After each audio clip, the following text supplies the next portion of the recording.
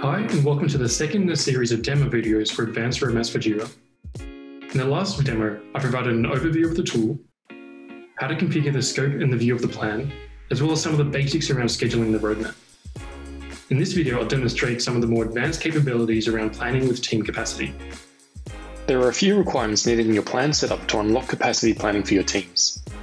We have videos and documentation that provide detailed guidance around recommended setup, but I'll give you a quick summary of them now. In order for Scrum teams to manage their sprint capacity, it's necessary to use their team's board as distinct issue sources. In this plan, I have issues from my iOS team and Android team sourced into the plan via boards. The IP board is what we use to pull initiatives across projects into our plan. Next, on the Teams tab, make sure that the teams in your plan are associated to the respective issue sources. If you created your plan using the Teams boards, then this should be automatically associated.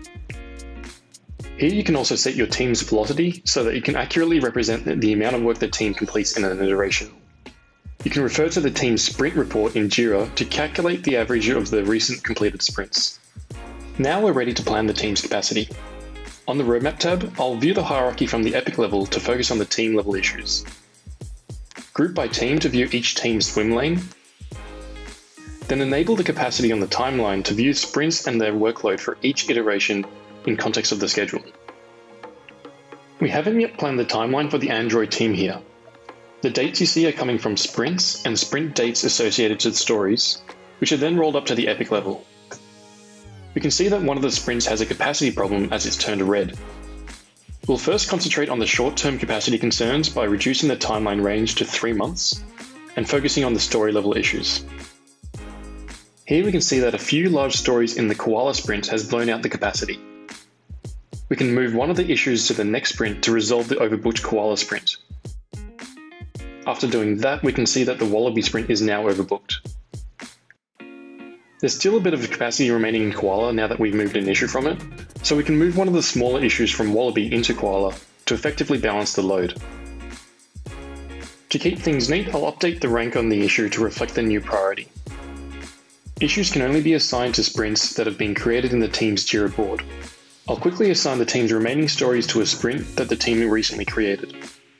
These issues are now scheduled and their effort accounted for in Sprint Platypus.